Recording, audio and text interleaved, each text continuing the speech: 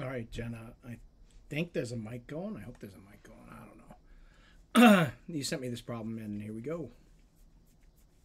So again, this whole transformation thing is really just, can we think of these functions as essentially this? This one would be thought of as like this. B to the x plus 2. Or more specifically, we would think about it as f of x equals 1/3 x. We don't want this plus 2 up there, okay?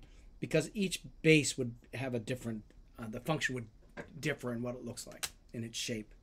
So this one, if it was exactly this, f of x equals 1/3 to the x, if I put 0 in for x, I would get 1/3 to the 0, which is 1. So I get 0, comma 1. So as I said in class, they all go through this point. Oh, because it's not the actual problem. It's your email. Okay, so we get that guy, and we have this point. That's 1.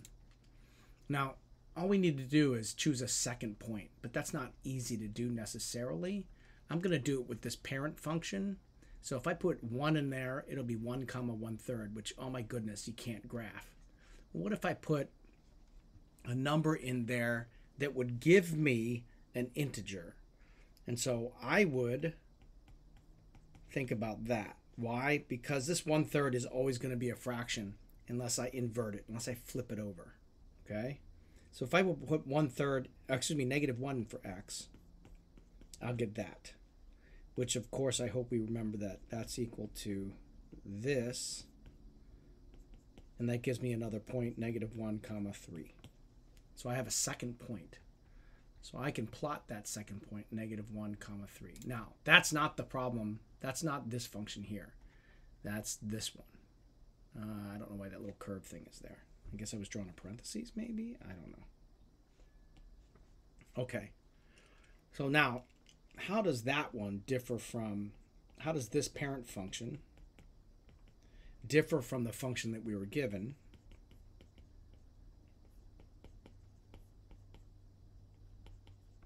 Well, going back to when we were doing transformations, this plus 2 is from thinking about all functions like this.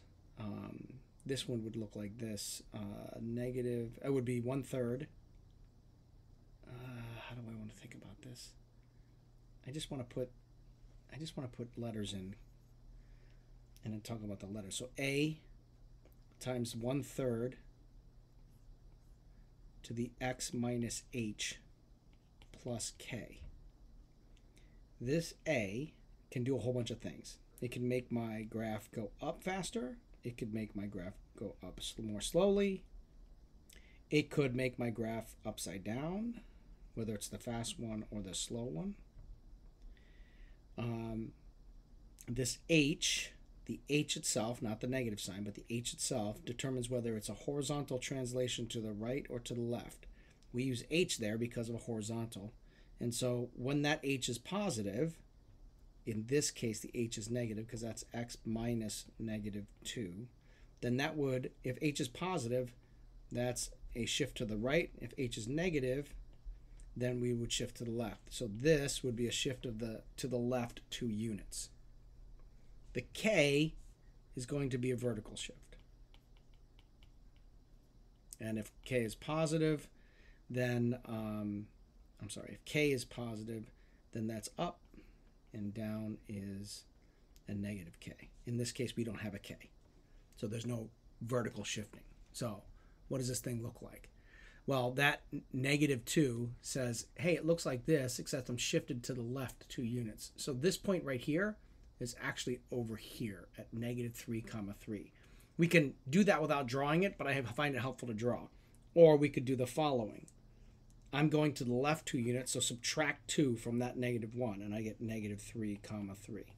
And that's right where I'm at, -3, comma 3. The second point, or really the first point, was f of 0 equals 1/3 to the 0. That was the point 0, comma 1. But if I transform that, I would subtract 2 from 0 and get -2, comma 1. So this point here just shifts over 2 units to -2, comma 1. So let's draw that now. So negative 2 comma 1, negative 3 comma 3. Still not correct, but hopefully you can see that it was the graph that we had before and shifted it to the left 2 units. What does this negative sign do? Well, this is what my function looks like. I did all of this stuff, and now I have this negative sign. So I did all this stuff. That's all of these y values for all the points on this line, or curve, really, sorry. All the y values for the points on this curve now get multiplied by a negative 1. So this point here that's about 10 in the y direction, it's now going to be negative 10 in the y. So it's going to be down here. This one, instead of being negative 3 comma 3, it's going to be negative 3 comma negative 3. So it's going to be right there. I think that's right. Yeah, it just looks wrong because of the text. And then this one's going to be right there. So now we can clear it again. It's going to be a reflection about the x-axis. So this is going to be 3 down, and this one's going to be 1 down. So this will be here, and then this one will be here. And that should be it. Pow. Okay? Hopefully that's helpful.